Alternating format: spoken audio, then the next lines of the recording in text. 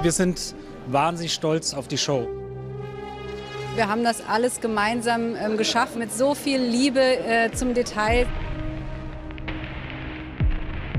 We're very lucky to make a show like this. So excited. It's been a year of waiting for this, and I'm so proud of everyone.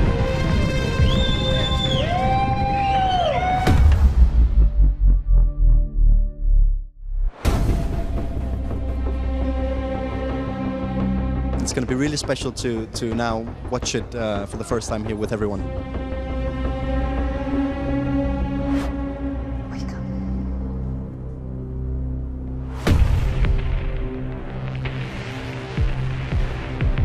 They recreated all the main sets from the show. That was fun. I just went into the mental asylum. It was I felt like I was on set. I was like, ah. Das ist unglaublich, was sie da aufgebaut haben. Es war jetzt gerade wie nach Hause kommen. Schön und rührend auch. Ja.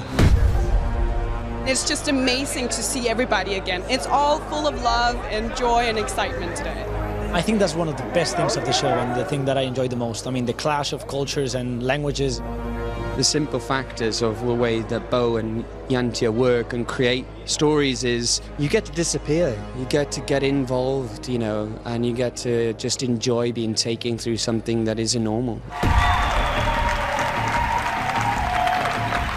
This is going to be a night I think Germany will be talking about. Wow, ich bin wirklich hin und weg. Ich fand sie unvorstellbar gut gefilmt. Was die beiden kreieren, welche Welten die sich ausdenken, mit dieser Art von Mystery zu spielen, das finde ich großartig. Es war sehr, sehr spannend und man hat wirklich mitgefiebert und es ging gleich weiter und ich werde es mir auf jeden Fall zu Hause direkt reinziehen und durchbingen, sobald es online ist. Das hatte ich schon länger nicht mehr bei einer Serie, dass ich so Lust hatte, jetzt direkt nach Hause zu laufen und im Idealfall weiter zu gucken. Das ist kompletter Irrsinn. Ich war noch nie auf so einer stimmungsvollen und richtig toll gelungenen Premiere. Nein, es war nicht klar. Es war für mich eine große Freude, als ich dann erfahren habe, dass ich dabei sein kann. Ich habe damit erstmal überhaupt nicht gerechnet, weil mir bewusst war, dass man sich bestimmt gerne unter den Machern Jantje Friese und Bernardeau da auch gerne einfach mit neuen Gesichtern, mit neuen Inspirationen umgibt, mit neuen Leuten, die dann einen neuen Blick werfen auf ihre Arbeit und mit denen sie anders arbeiten können. Gleichzeitig wusste ich, das ist eine internationale Serie und dachte, naja gut, dann springen halt viele andere Nationalitäten rum, aber vielleicht nicht unbedingt ein Deutscher. Ich wusste nicht, dass es einen deutschen Kapitän gibt. Also das war für mich gar nicht klar und umso größer war die Freude natürlich, als dann der Anruf kam, du musst jetzt das mal lesen. So, und ich so, was? Ja, her damit. Physically, it's a thriller. It's very intense. And so it took a lot of energy and focus and it's like guiding yourself through a map as an actor, but it was really helpful with Bo and Jantje. They're so passionate about it, and Bo is extremely high energy, and him and I were there almost every day, and just he's got this really helpful energy that helps raise the stakes, because every morning you go, okay, and here we go again. So yeah, it was, but also it was amazing and magical to see all the worlds put together. Every single department worked so hard, and like all the sets and everything, costume and makeup and everything put together, and then the effects department, and then the volume, which is the new technology that we've shot on.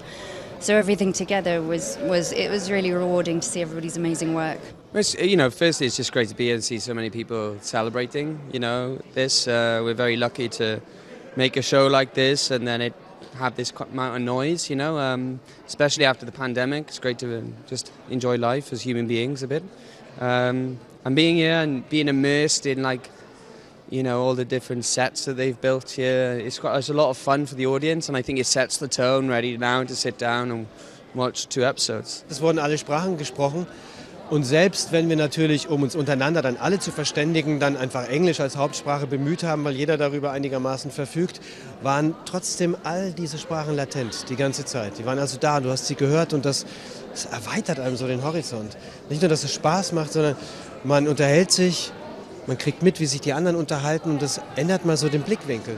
Man geht mal so einen Schritt zurück von sich selber und bezieht mal die anderen Perspektiven und das inspiriert sich gegenseitig, das ergänzt sich gegenseitig, das macht sich gegenseitig Mut und man lernt voneinander. She swings from one character to another, which I think is also we all have so many shades to ourselves, but Maura in particular, she's very headstrong, but also very vulnerable. She's thwarted by herself, but she's also kind of a warrior as well, and she's a very progressive woman of that time. Wenn man sich offen miteinander auseinandersetzt und versucht, den anderen zu verstehen, das ist der erste Schritt zur Toleranz. Und das ist etwas, was die Show versucht hat und was wir auch zeigen wollen mit der Show. Und gleichzeitig ist das so ein gutes Beispiel dafür, nach Gemeinsamkeiten zu suchen. Und was können wir gemeinsam schaffen und nicht, was unterscheidet uns und mache ich doch meine Suppe alleine. Das macht keinen Sinn.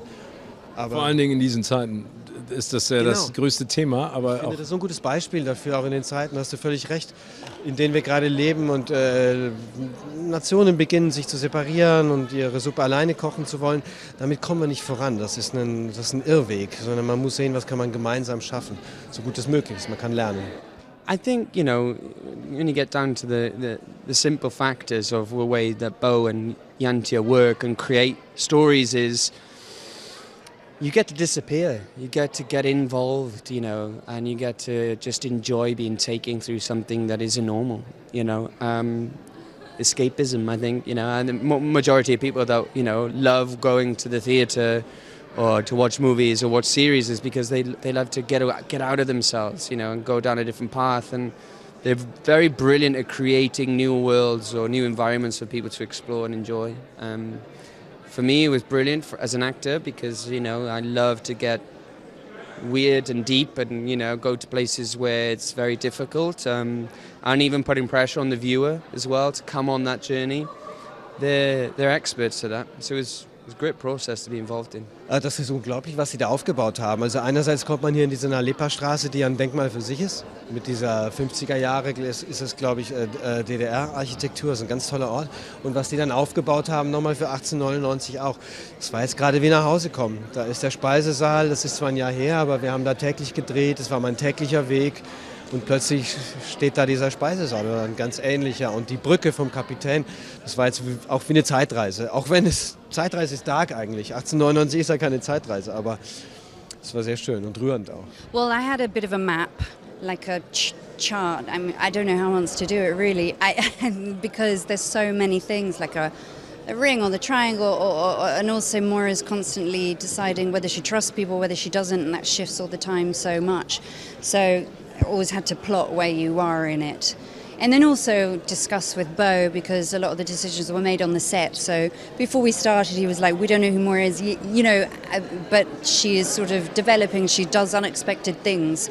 And then by episode 7 or 8, he was like, I'm relieved now because it's working. So we've managed to see it all. So, which is nerve-wracking, but also I trust them, they're amazing. But it's an interesting way that they work and they're very brave to do that. Es ist in der Tat ein deutscher Kapitän, weil diese englische Reederei noch eine deutsche Mannschaft beschäftigt. Denn sie hat dieses Schiff gekauft von der deutschen Reederei und das heißt, dieses deutsche Team mit dem deutschen Kapitän bereist diese große Route.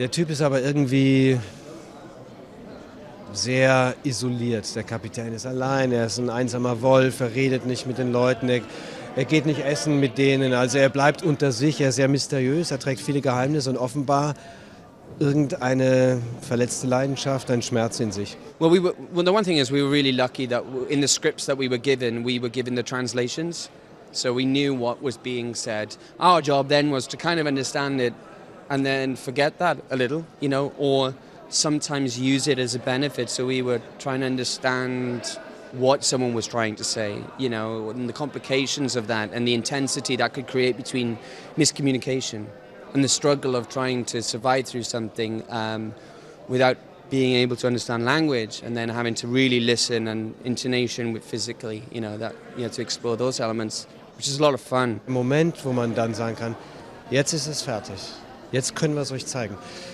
Das ist mit einer großen Erfüllung, denn das ist wichtig. Ganz ungeachtet dessen, wie das jetzt aufgefasst wird. Vielleicht gefällt es manchen Leuten auch nicht, aber diesen Moment ist dann einfach loszulassen, das Baby. Hier ist es und jetzt können wir es euch zeigen, der rührt mich sehr. Weil ich auch weiß, wie irrsinnig viele Leute daran gearbeitet haben und wie viel Herzblut da drin steckt. Deswegen ist es ein ganz wichtiger Moment.